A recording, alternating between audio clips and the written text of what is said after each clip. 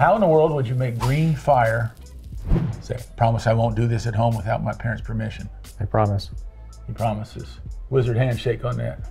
Yeah, you got it. You got it. So don't be messing with this stuff without your parents' permission, or you'll be in big trouble, let me tell you. Green fire. What color is fire normally? Usually it's orange or yellow. Orange or yellow. Yeah, most of the fires we see every day are hydrocarbon based. You know, there's candles and campfires, fireplace fires, stuff like that, you know.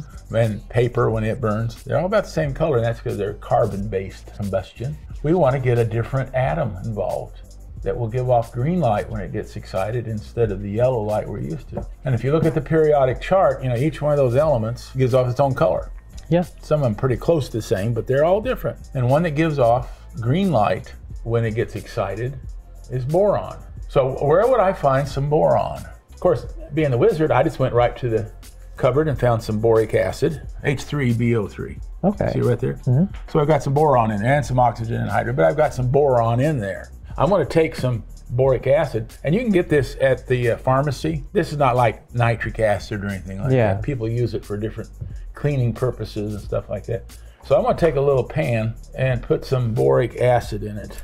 And then I've got to get something to provide heat, something that's going to burn. And normally I'd use methanol. You ever heard of methanol? No, yeah, I have not. I have not heard of methanol. Methanol. You've heard of ethanol? Yes. That's the alcohol that people drink from time to time, I understand. It's called grain alcohol. Methyl is wood alcohol. Okay.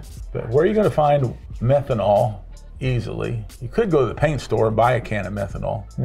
People use it for finishing wood and stuff. Or you can just go down to a local convenience store, and they've got this additive, antifreeze, water remover, and it contains, well, it's mostly methanol, methyl alcohol, and a couple other things. So I'm going to take some of this methanol source and just pour it in here, and just see what kind of light green flame we can get with boric acid dissolved. So I'm going to set this ablaze.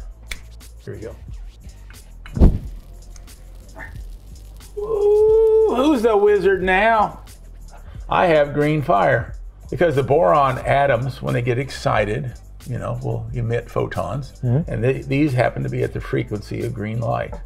Where else do you think you might find some boron around the house? Borax. Does it say what's in there? Borax is made up of one ingredient with 3 naturally occurring elements: boron, sodium, and oxygen. We got some boron in this here. Okay, let's see it. Let's try it. Oh, looky there, buddy. Got a little yellow though. You see the yellow? Oh, I do now. Yeah, from the sodium, I guess it said it had in there. We're getting some sodium mixed in with the green. The sodium is overpowering the green. Well, that's a dirty trick. And if people want to see more of this, what would they do? You can go to our most favorite port is the Patreon. Patreon. You can either look at Instagram, Facebook. Yeah. And our last one is the county jail. County jail, you'll find us down there. Remnants of when we tried to break out with green fire. Yep. They called us the Green Fire Bandits. Yeah, we get around.